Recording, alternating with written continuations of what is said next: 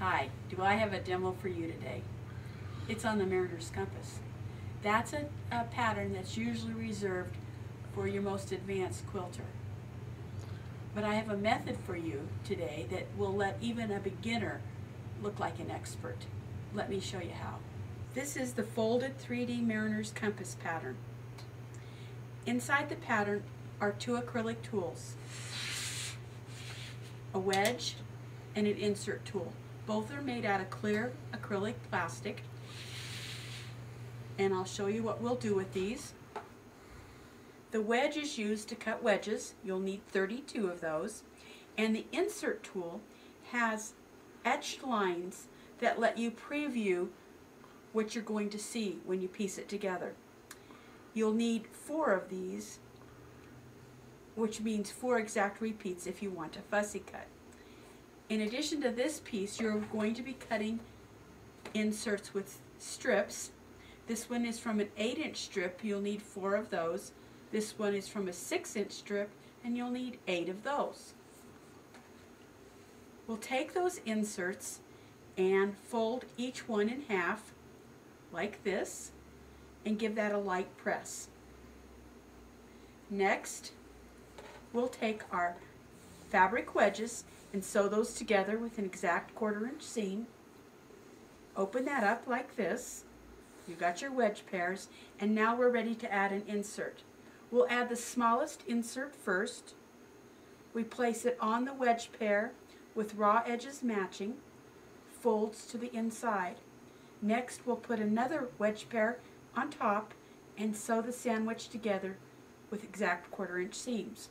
When you open that up, you get this flap, and it's sewn in securely between those wedges, so it's not going to go anyplace. When you press it, you'll press from the tip towards the wider part, and it's centered, and now you've got your first piece. Next, you're going to go from the smallest insert to the largest insert. It too is placed raw edges even, fold to the inside, and it too will have another unit on top, and it's sewn together with exact 1/4-inch seams. I do suggest that you might want to baste that the first time you try it, and I'll show you why. Because when we open that up, we'll make sure everything is square, and if not, that basting lets us easily adjust it up or down. When we have these put together, these are the 1/4 of the circle, and we're ready to sew those together. When we do that, we put our 2 quarters together, and this is a 2-step process. First, we'll isolate the center and sew just the center portion. Then, pushing it out of the way, we're going to put that last middle insert, again, raw edges together, fold to the inside, put the lid on top, sew that sandwich together, and we open it up. Now we've got that last insert in there. Next, we will add inserts here and here, put the 2 halves together, and we'll have our block, which looks like this. Everything lies nice and flat. You've got 16 points, but you haven't had to set in point 1. From here, we can frame our circle. Your pattern comes with a template for framing and making it into a square.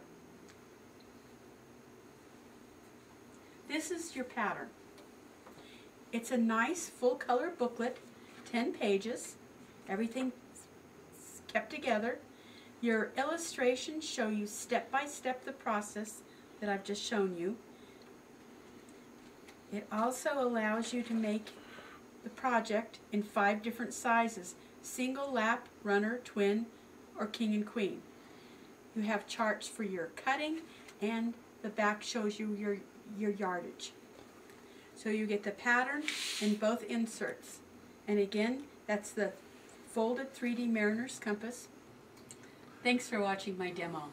I'm Cheryl Phillips of Phillips Fiber Art. This has been the folded 3D Mariner's Compass, and we hope you will enjoy making this block.